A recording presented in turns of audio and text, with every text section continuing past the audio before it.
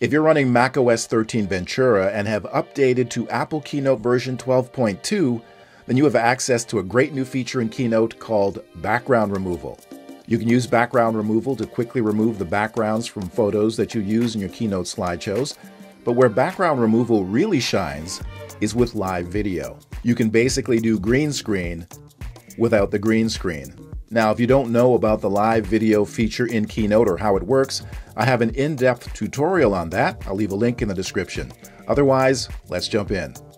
All right, here we are in Keynote, and I have a demo project with a few slides. I'm going to place my talking head on top of these slides and then export the entire project as a video with narration, your standard tutorial or lecture style video. To start, I'll select this first slide. Then I'll go up to the top toolbar and select the Media button.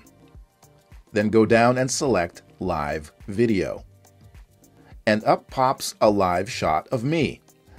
I'll go over to the Settings window, and under the Format section, make sure the Live Video button is selected. And you see we have a bunch of settings. If you want to understand how this live video section works, again, watch my other tutorial on how to use live video in Keynote. But basically, the live video section here is set to my default camera, which is my mirrorless camera connected to my Mac using an Elgato Camlink 4K capture card, which is what it says here. I'm going to change the shape of my video window by going down to this mask setting and changing it from 16:9 to 4:3 to crop out a bit of the background that I don't need to see.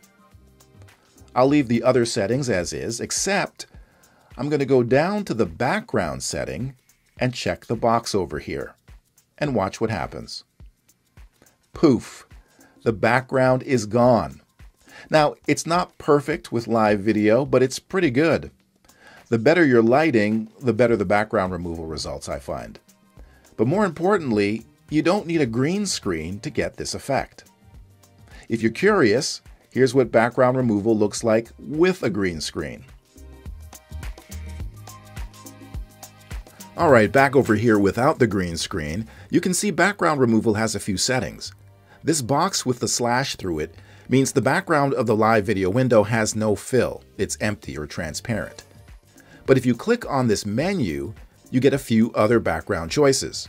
You can fill the background with a color or a gradient, an advanced gradient, even an image. I'll leave you to play around with those different settings. Now I can just resize and reposition my live video window down to the corner here. Now I want my talking head to appear on all of the slides in my slideshow. So I'll select my talking head live video window on this first slide, right-click or control-click, select Copy, go over and select my second slide, right-click or control-click on the slide, select Paste. And there's my talking head live video on the second slide, down in the corner. No need to position it. I'll do the same copy and paste to the rest of the slides.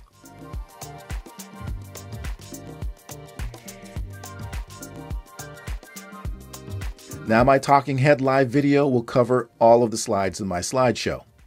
So let's see what this live video project looks like as a video. To do that, I'll go back and select my first slide because that's where I want my video to begin. Then I'll go up to the top menu in Keynote and select Play, Record Slideshow. And that brings up Keynote's slideshow recording interface. And there's me down in the corner as expected. Now, if you want to know more about how to use Keynote's recording interface, I've got a video on that too. Again, link in the description. But for now, before I create this video, I need to make sure I set up my microphone so that you can hear me talk as I narrate these slides. So I'll close out of the recording interface by going up and selecting this X button up here. Then I'm going to go way up to the corner of the top menu and select the Apple icon. And from the menu, select System Settings, which in previous macOS versions was called System Preferences. This opens the macOS 13 Ventura System Settings panel. In the left menu, I'll select Sound. Then under the Output and Input section, I'll select the microphone I want to use for recording my slideshow narration, which in this case is the Rode VideoMic NTG. So while speaking into the microphone, I'll adjust the input volume slider until I get an input level that peaks in the third to last notch on the level meter. I'll close out of System Settings, then go back to Keynote's recording interface. And now you can see down here, as I speak into the microphone, the sound level meter bouncing back and forth, which tells me my mic audio is coming into Keynote. All right, I'm ready to record. So I'll go down and select this little red record button, and I get a countdown. And now we're recording. So now all I need to do is step through my presentation by hitting the forward arrow key. And you can see my animations or builds happening on the slides, and I can speak over what I'm showing here. And as I just step through all of my slides here to finish this 3 phases of production mini presentation here. And then when you're done recording, all you have to do is go back down and click the little red record button again. And this long blue line at the bottom here is my recording. I'll play it back real quick by selecting the play button over here. And now we're recording. So now all I need to do is step through my presentation by hitting the forward arrow key. And you can see my animations or builds happening on the slides, and I can speak over what I'm showing here.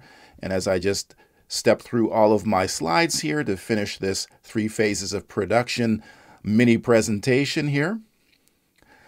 And then when you're done recording, all you have to do is go back down and click the little red record button again. And everything looks like it recorded. So to turn this recorded slideshow into a video that I can upload to YouTube or another platform, I'll first close out of the Keynote recording interface by selecting the X in the corner again. Then I'll go up to Keynote's top menu and select File, Export to, Movie. In the Movie Export menu, I'll make sure Playback is set to Slideshow Recording, because that's what I want to turn into a video. I'll leave resolution set to the 1080p preset, which is fine for YouTube. You can find out more about these other movie export settings in my other Keynote recording tutorial linked in the description. I'll hit Next. Name the exported file and find a place to save it to on my Mac. Then hit Export. And here's the video exported from Keynote, with the live video background removed. And now we're recording.